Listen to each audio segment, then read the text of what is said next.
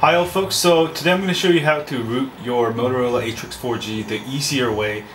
This method is based on the SBF file method, and it's very easy. Download the Atrix 4G root file, and what we're going to do, go unzip it. I'll have links below. We're going to turn off our phone, right?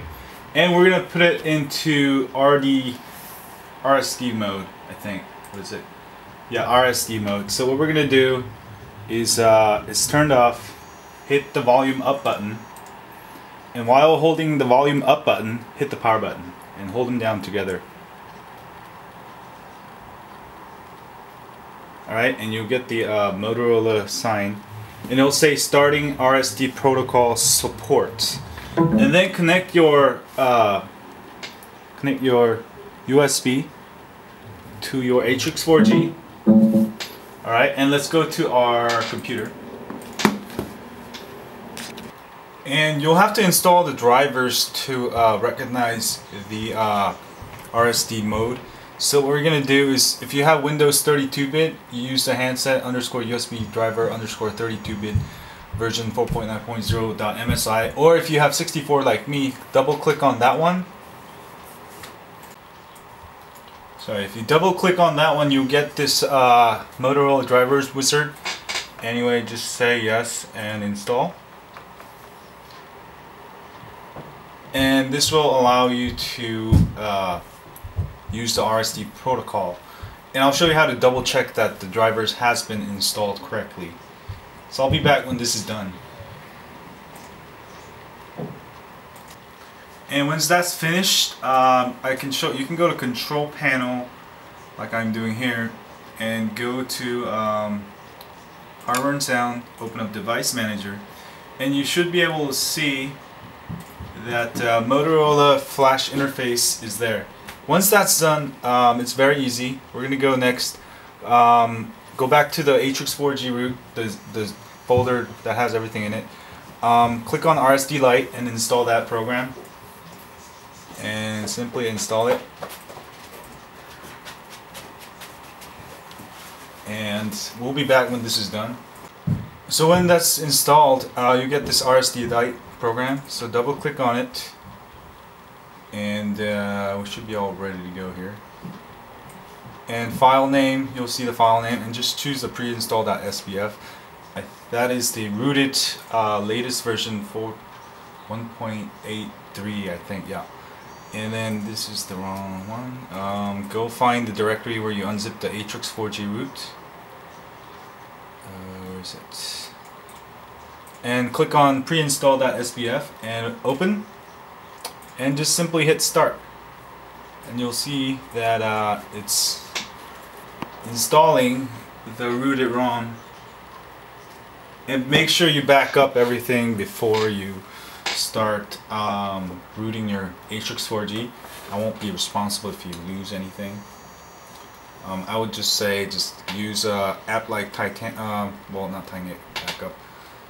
Just make sure you're ready to, yeah, just back up all your photos and videos and, before you do this, because you might lose everything. But this is being executed 2%, and it's going to keep going. So I'll be back when this is done, and we should have a rooted Atrix 4G phone. That was pretty easy, right? And right now it's only supporting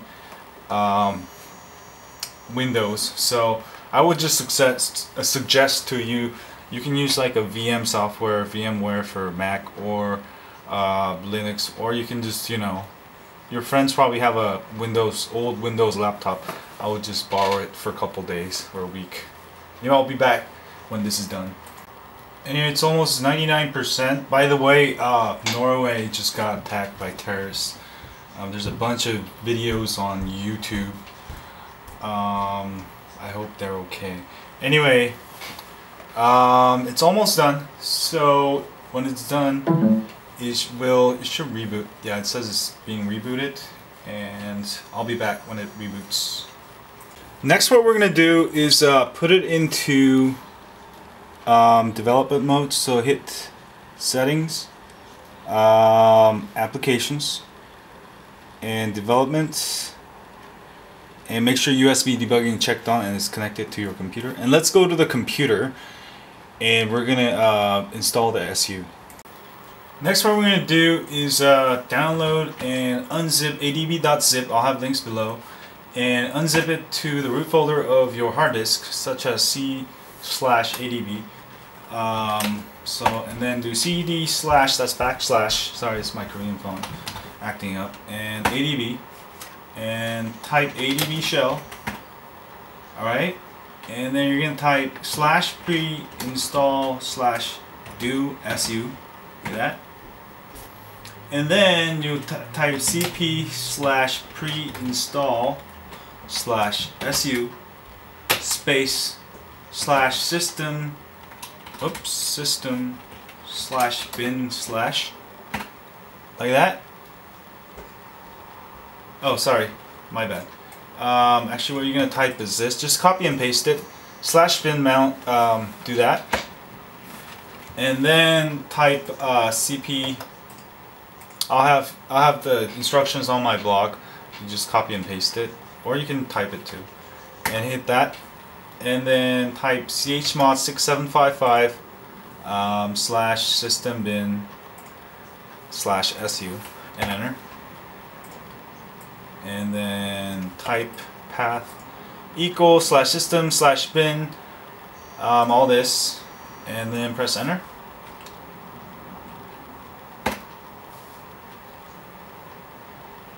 Alright, and let's go back to our phone.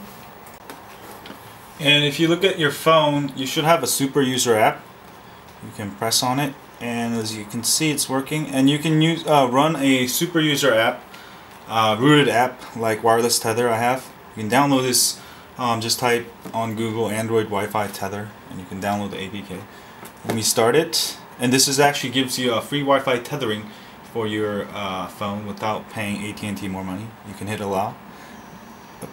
So there you go. Now it's been rooted on 1.8.3. This will automatically install 1.8.3, the latest OTA with root. And now you have fully rooted Atrix 4G.